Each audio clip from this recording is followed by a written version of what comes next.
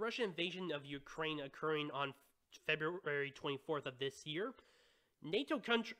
European countries have been reconsidering the prospect of potentially applying for membership into the North Atlantic Treaty Organization.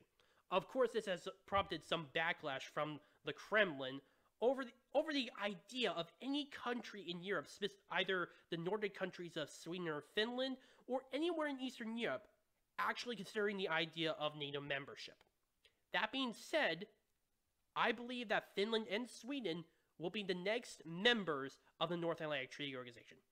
First, let's look into Finland's perspective, and then I will switch over to Sweden and then Russia's reasons to oppose this. Finland did not support the idea at first of joining NATO. In fact, a lot of polls prior to the Russian invasion of Ukraine have actually showed that support for joining the North Atlantic Treaty Organization ranged from 25% to 30%. In fact, even the government that is currently in control of Finland, which is run by the Social Democrats, was hesitant to say the very least about the prospect of NATO membership. Hell, why wouldn't they?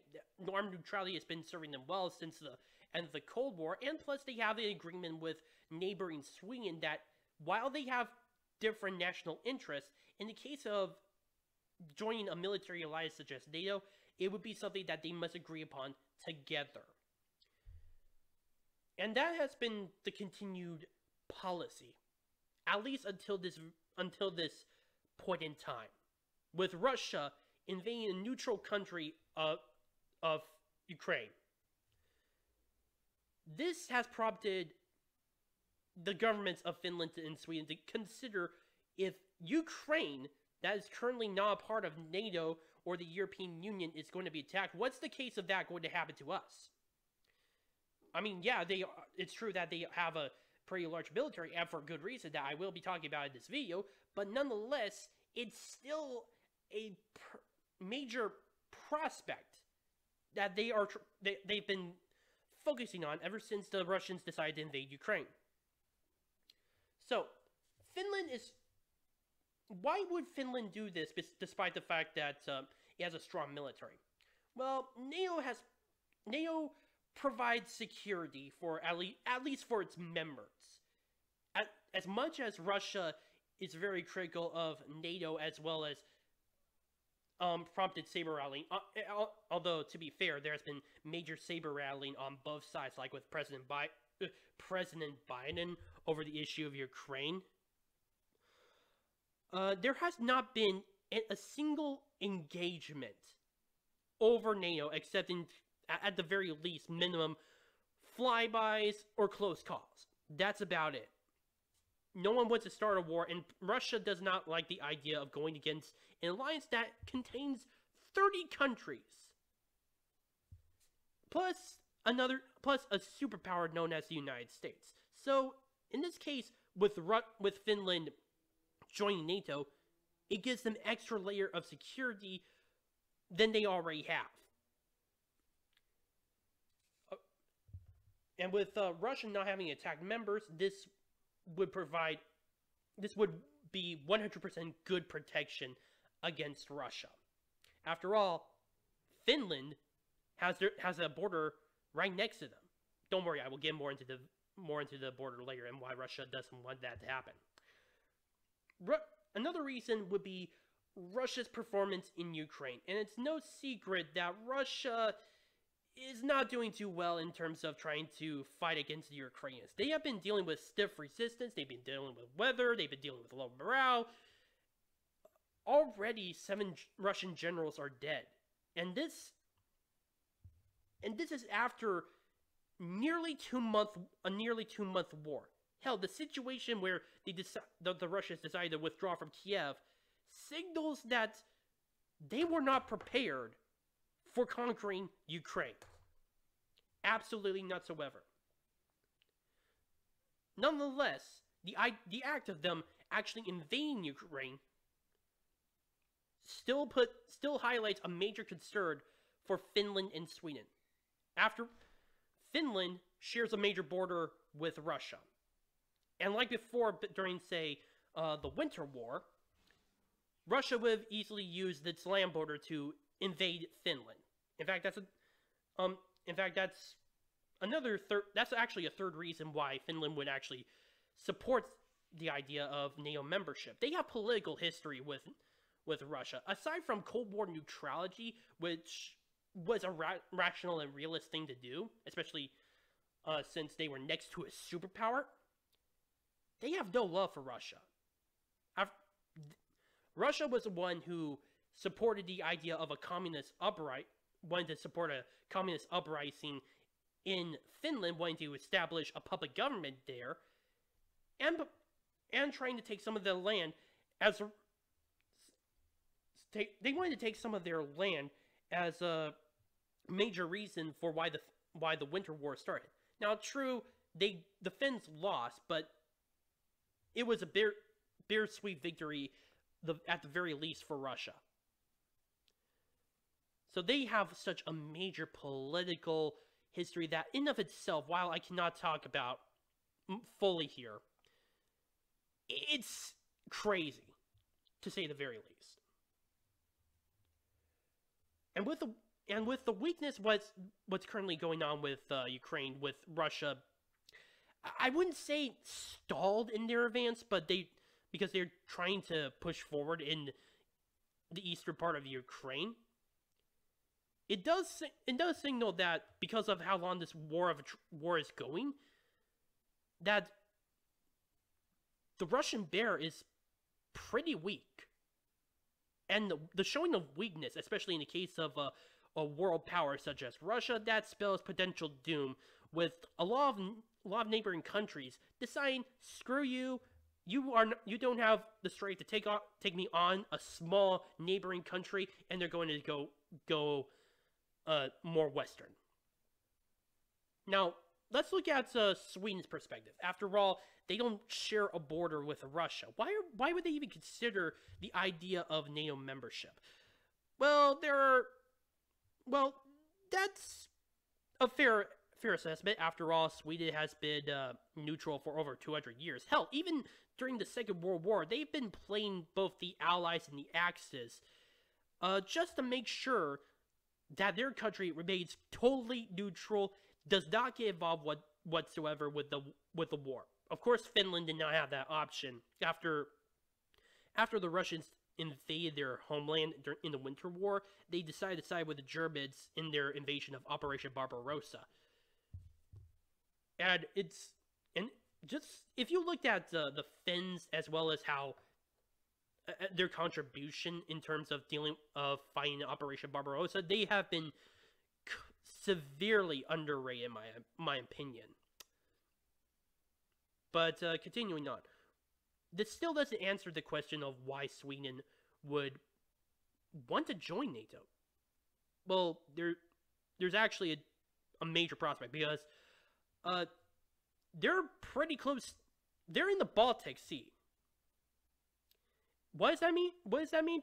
Well, there's some Russian activity there. It's not just coming from St. Petersburg, where they definitely have their own military garrisons there, but also in Kaliningrad, a small patch of land that borders both Lithuania, or I think it's either Lithuania or Latvia, if my geography is correct, and Poland.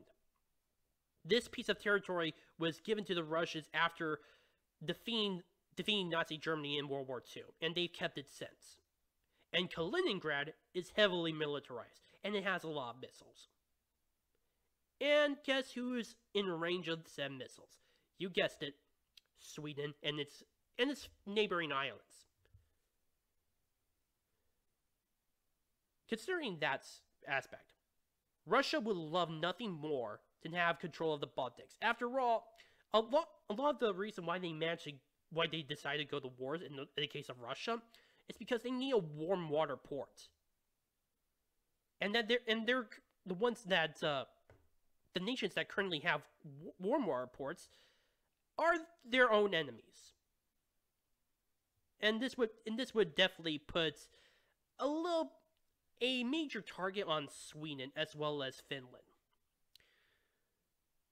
So in my prospect, while Sweden does not have as much of a reason to join NATO as Finland, it's still a major concern that Kaliningrad is, just from the fact that it exists as a militarized province, I would call it, it's a major concern for Sweden as a whole for just being safe from any possible outside threats.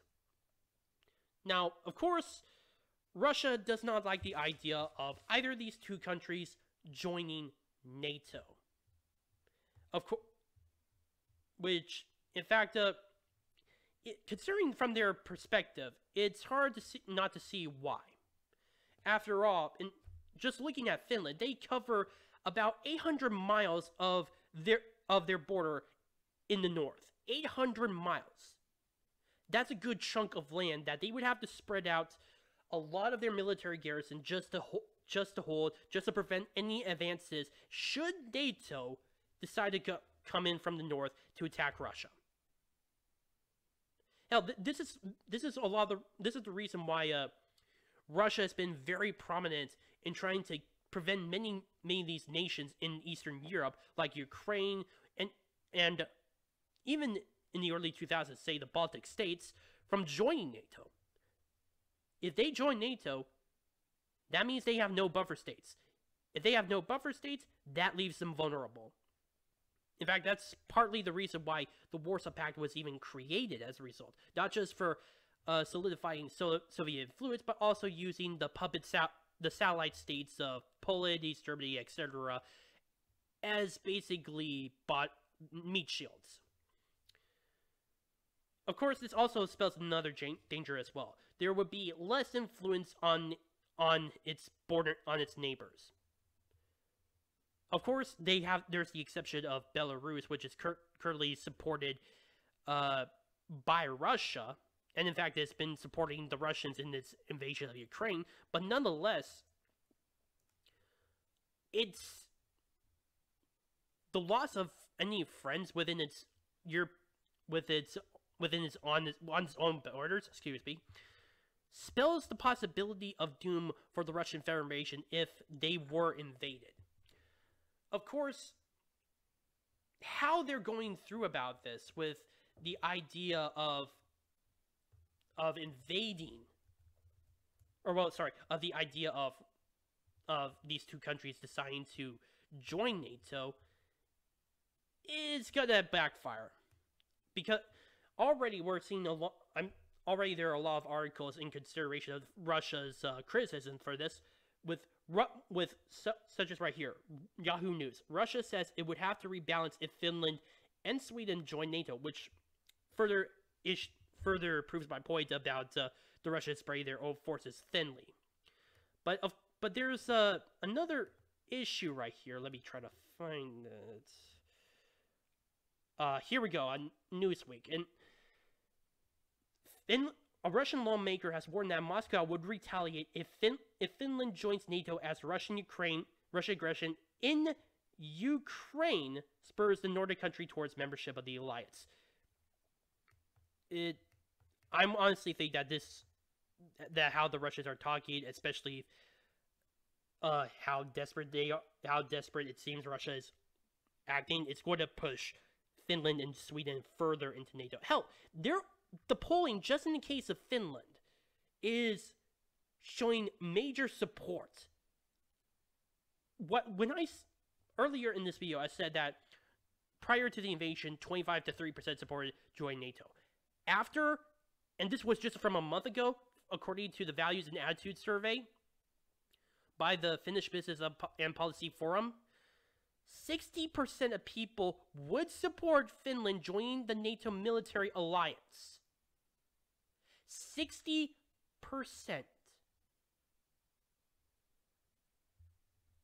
Now, of course, Finland and Sweden would have a lot of benefits in regards to being under the umbrella of NATO. More protection from Russia, no possibility of them actually attacking. In fact, there would be more of an incentive of Russia not to attack.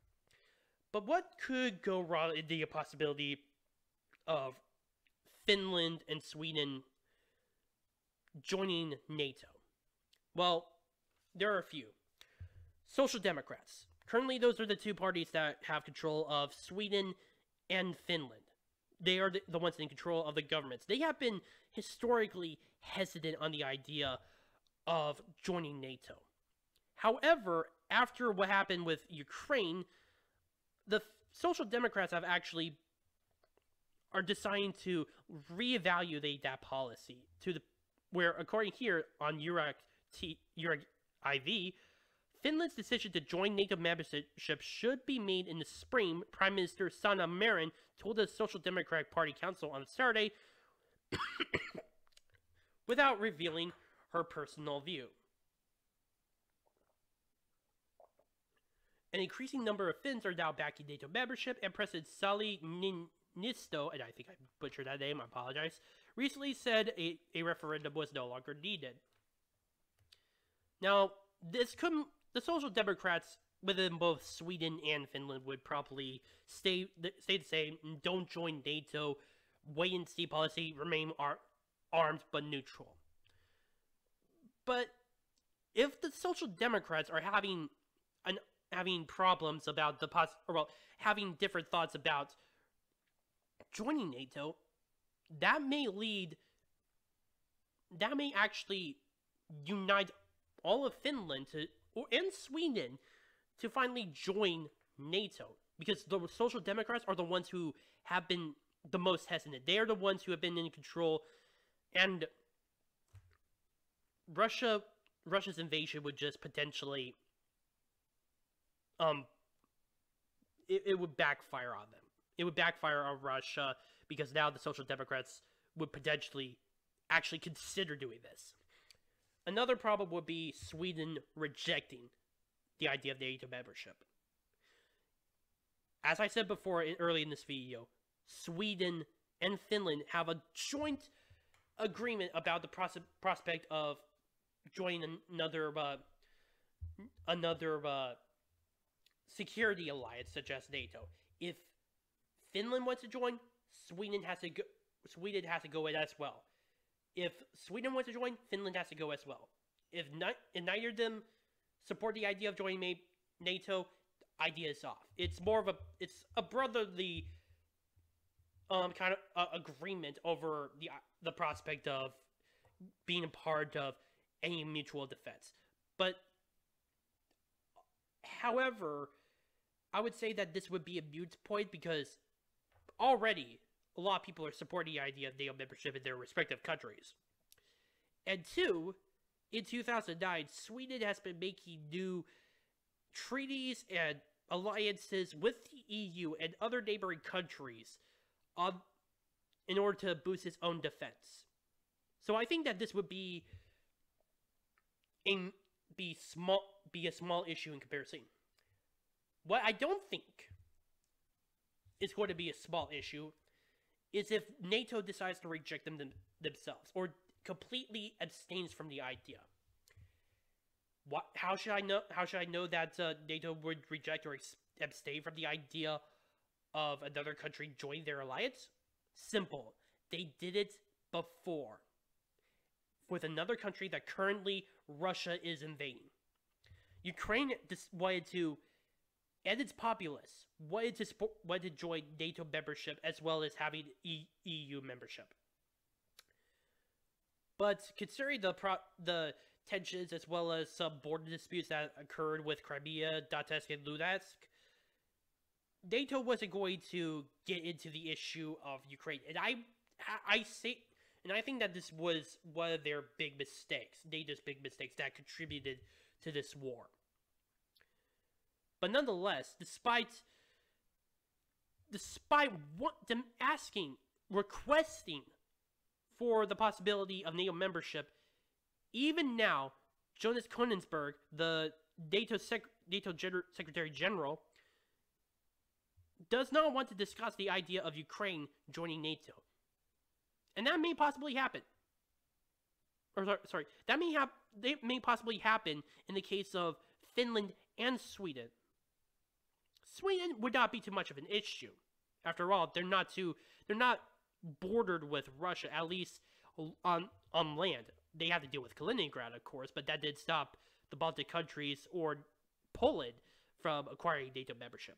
But in the case of Finland, I would say that there's a prospect that NATO does not want to continue a more hostility with Russia, and potentially there even one nation can prevent either of these two countries from joining NATO, because according to the NATO treaty, it must be unanimous that the possibility of membership must be approved by every single country. That's been done for many countries before and since. Hell, this has been a major topic for North Macedonia, where Greece was willing to was going to go so far as to not have Macedonia join NATO because of the use of the name Macedonia and a few other issues in regards to their conflict. I'm not going to get too much into it, but long story short, Greece was going to say no until Macedonia made a few changes that changed their country to the Republic of North Macedonia. And that finally allowed North Macedonia to become the 30th member in the North Atlantic Treaty Organization. I could see, potentially, that Finland and Sweden will join the North Atlantic Treaty Organization. But I believe that considering the prospects, that will be up to NATO to decide whether or not such prospects will actually occur. Right now is a good time, a perfect opportunity for these two countries to join this alliance. But the question is, will NATO accept them or not? And despite my reservations, as well as how much NATO tried to abstain from the idea of allowing more countries to join NATO, such as, say, Ukraine, I think Finland and Sweden may actually get the blessing of NATO. My name is Nomi, and on the Arc Truth. Please post in the comments down below. Like this video, subscribe, and share it with friends. Also, if you have any issues regarding my videos, such as how I speak, or if I need to change my camera, or anything, please post them down in the comment section down below, or directly message me. Thank you.